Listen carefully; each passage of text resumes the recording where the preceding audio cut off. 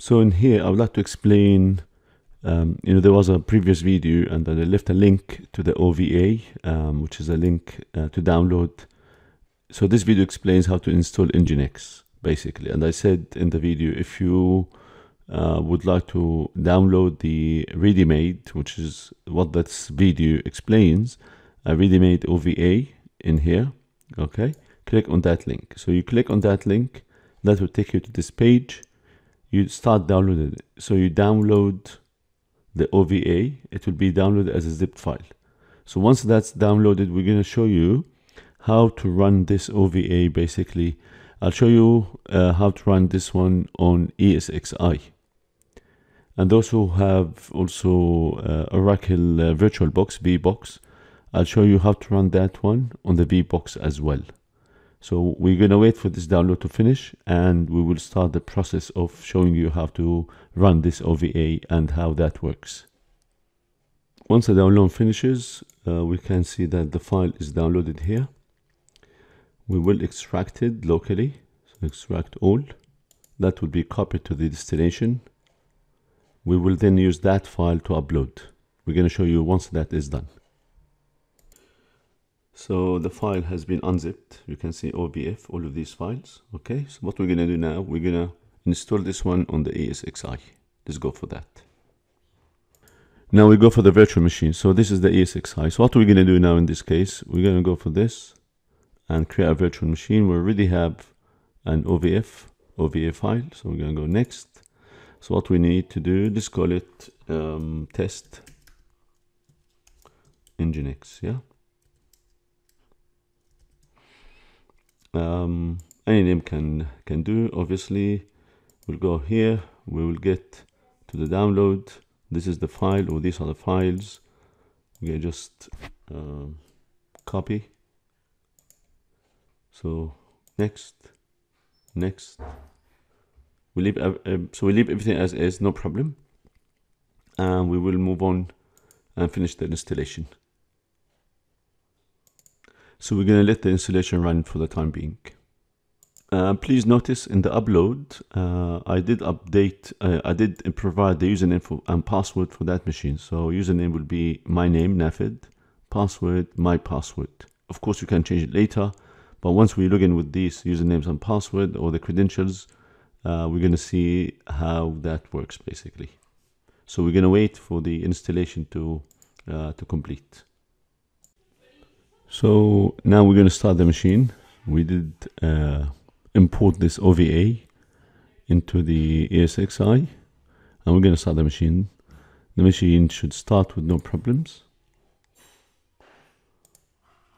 One important thing, when you import the machine, actually when you exported it initially, you had the specs. So like in this case, 8 gig, 48 gigabyte of RAM and so on for CPU. Now, of course, you can always change these settings, but we will leave it as is. That's the name here. And we said the password, my password, as I have shown you in the video itself. So when you go back to this, and my password is my password. That's the one. So we're going to use these credentials to log into the machine right now. So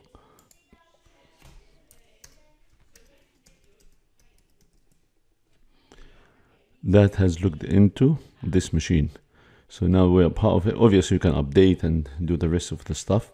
So that showed you how to import OVA into ESXi. The next part of this one is to show you how to import the same OVA. So if you have a home lab, say for example, simple setup, and you don't have the infrastructure like ESX, and you'd like to install this one on a VirtualBox, which is a VBox simulation or a virtualization platform. So we can import this machine with the settings that are on that machine itself. Obviously on this one you can look at things like, what's the IP address before I show you that.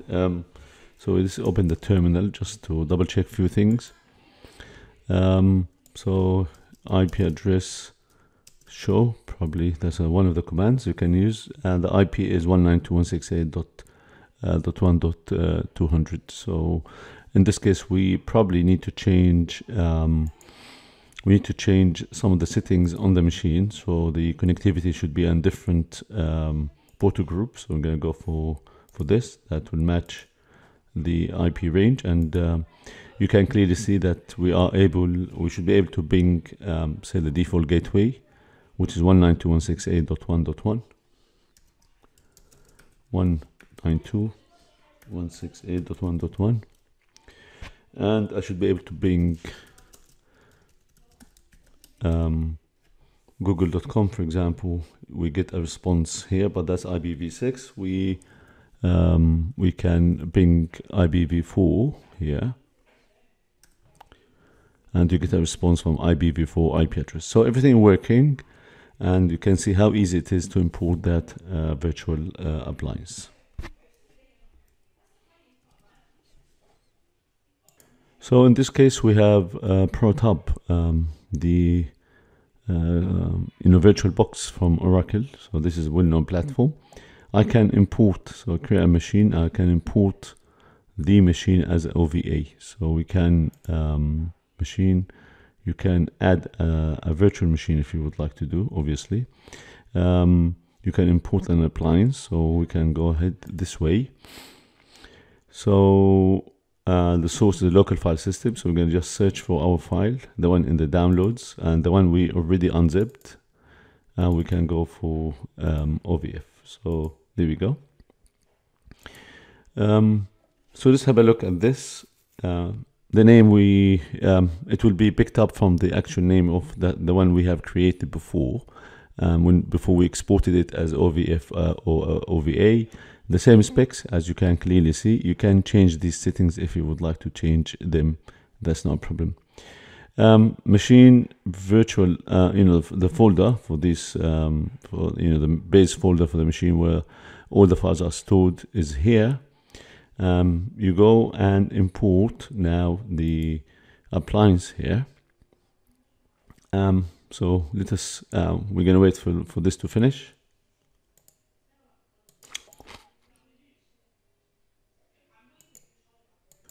So if we start this machine, probably it might be a bit slow because of the base memory is high. We can make changes, but let's see what the machine looks like when it starts.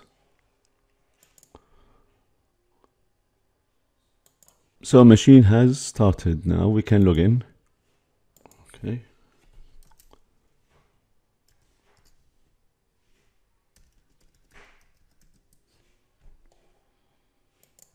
Let's open the terminal. Don't worry about the upgrade because that's not our focus. So let's go for the terminal. Go and open a terminal and verify that we have reachability.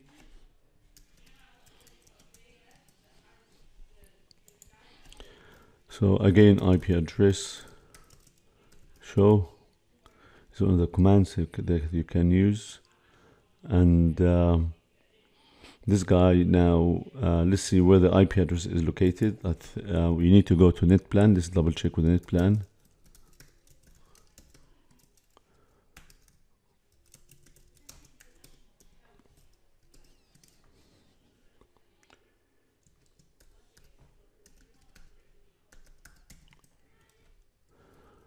So the IP address says 192.168.1.200. So, and the gateway is 192.168.1.254 with the proper DNS servers. So we're going to close that file.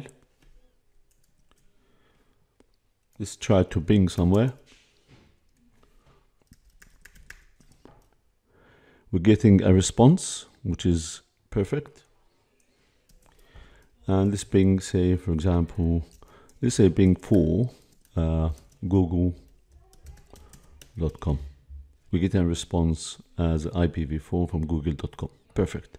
So everything seems to be working. Now we can verify also that we can SSH to this specific server, obviously, and perform certain tasks like updates, connectivity. This is, again, remember, this is now running Nginx, which is basically a web service, simply speaking. Yeah.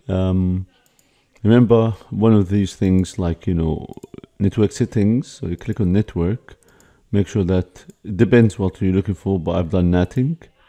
And to find out the netted IP address will be in File. To find the netted IP address, so we go File, Host Networks, Manager.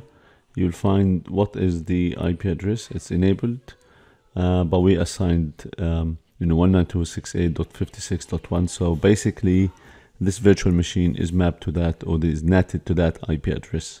So externally, our machine sees 192.168.56.1.